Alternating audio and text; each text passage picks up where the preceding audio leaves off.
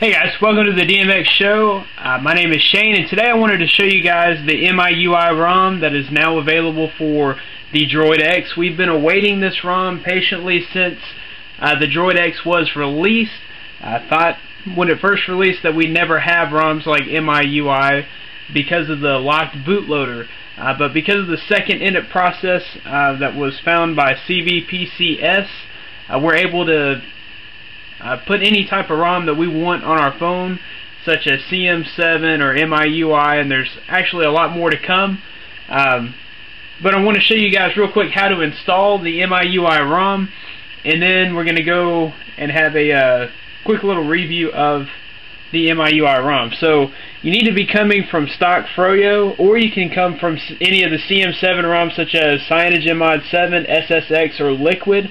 If you're going to install from a CM7 ROM, you would just hold the power button to bring up the power menu, click reboot, and reboot recovery. Once Clockwork Recovery comes up, you would wipe data, wipe cache, and then install the MIUI ROM, which you can get from the link in the description. But since we're coming from Stock Froyo, one thing I do want you to know is that you cannot install this from any of the Gingerbread ROMs.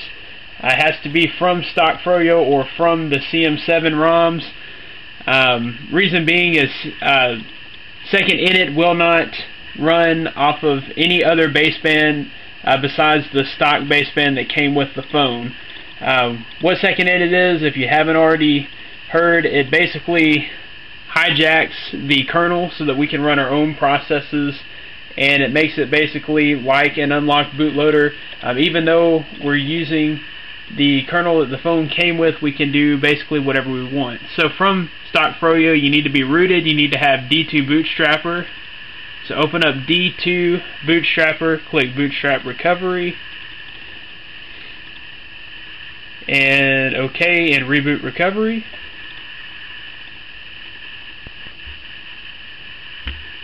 And I'm just going to show you guys how to install this ROM. If you already know how to install ROMs in Clockwork Recovery, then you can skip on to the review.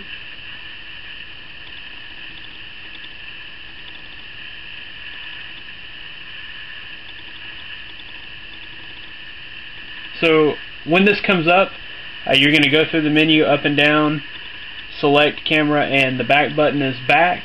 Go to wipe data factory reset, and then yes, delete all user data. Give it a few minutes to wipe your data. Go down to wipe cache partition and wipe cache,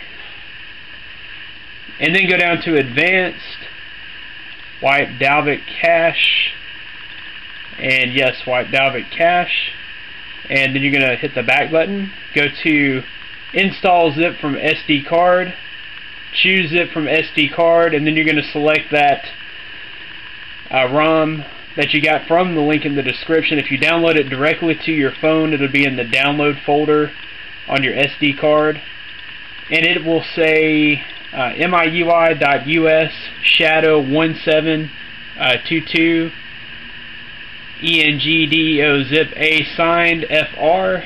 Go ahead and select that. Go down to install MIUI, and that's going to start the process. Give it just a few minutes here. It really doesn't take that long, but I'm going to pause it while it does its thing. Okay, so when it's finished, you'll get this message: install from SD card complete. At this point, you'll go back and reboot system now. It's as easy as that. Very easy to install this ROM. Nothing fancy, nothing special. I know on Twitter they said that it was possibly going to come to us in a 4-part flash. That might have got a little difficult, but they compressed it into one file, so I was very happy to see that. Made it very simple, very easy. The one thing that you want to remember is that you cannot come to MIUI from a Gingerbread ROM. Must be Stock Froyo or CM7 based.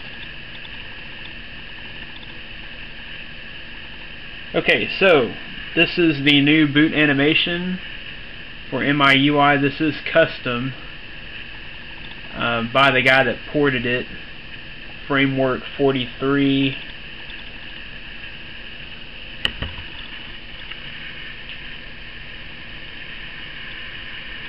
And the first boot's always the longest, but this is not going to take very long.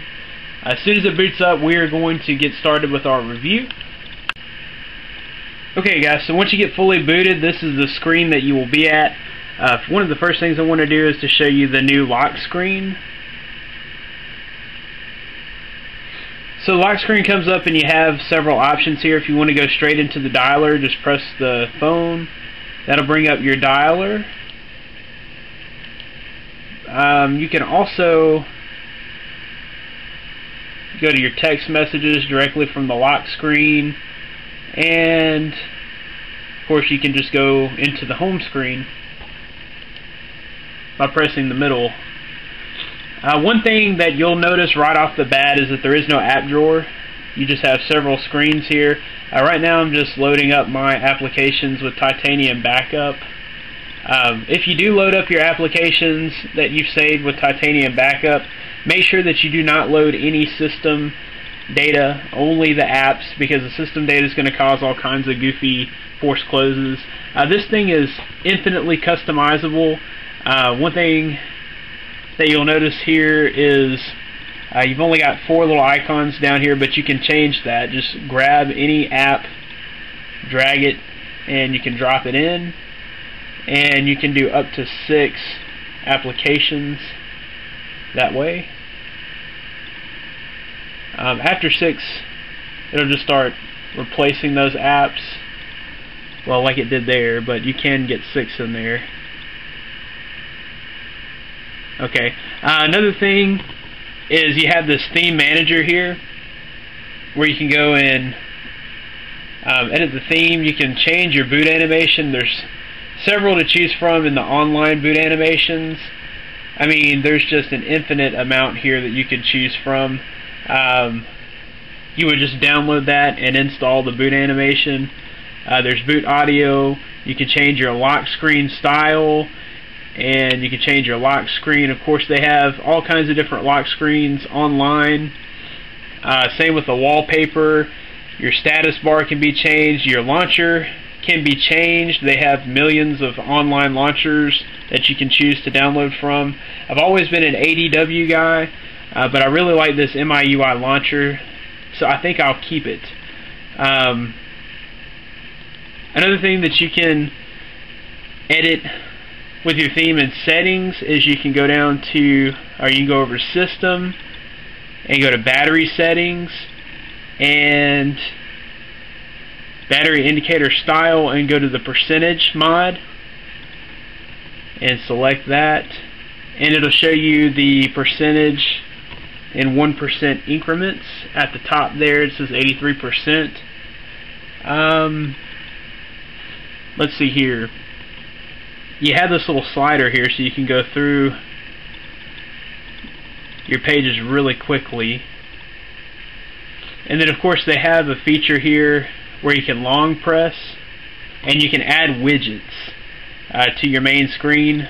You can just choose from any of these widgets, like you know, the Facebook widget you could put on there once it comes up. I've got my Twitter widget. All you'd have to do is grab that widget and drop it, and it will be there. If you go back to the home screen, I'll just choose the regular launcher. I like it. And see, there it is, already installed. You can grab anything off the screen here and drag that into the trash bin. On your notifications, you have either your notifications or your toggles. And I'm not sure that you can see that, but you have your flight mode, you have reboot there. You can shut down your phone, toggle your Wi-Fi and your Bluetooth and your GPS, all from the notification bar, which was very bright white. It's hard to see there. Guys, there's just tons of stuff that you can go in here and play with. I've only had a few hours with it before I SBF'd my phone and installed from a clean slate. But like I said, guys, there's a ton here to play with. Go on to the link in the description and download the file and install it, play around with it, see what you think. Also in that link there's a beginner's guide to MIUI. I'm just like you. I am a beginner to MIUI. This is the first time that I've had it on my phone, so I still have a lot to learn myself. But as you can see, there's lots to play with here, and it is very fast. It's built on CM7, but it does not have the bugs that CM7 had. All the bugs have been ironed out here. Also, Wi-Fi tether does work in this because it's on that 0.07 baseband. So go ahead to that website and check out droidmodderx.com. That's the new website. Just got that set up this week. Check it out, tell me what you think, and get that ROM. And also subscribe to the channel if you want to stay updated with the Droid X here. And follow me on Twitter, DroidModderX. Thanks, guys. Intoxicated world, boys.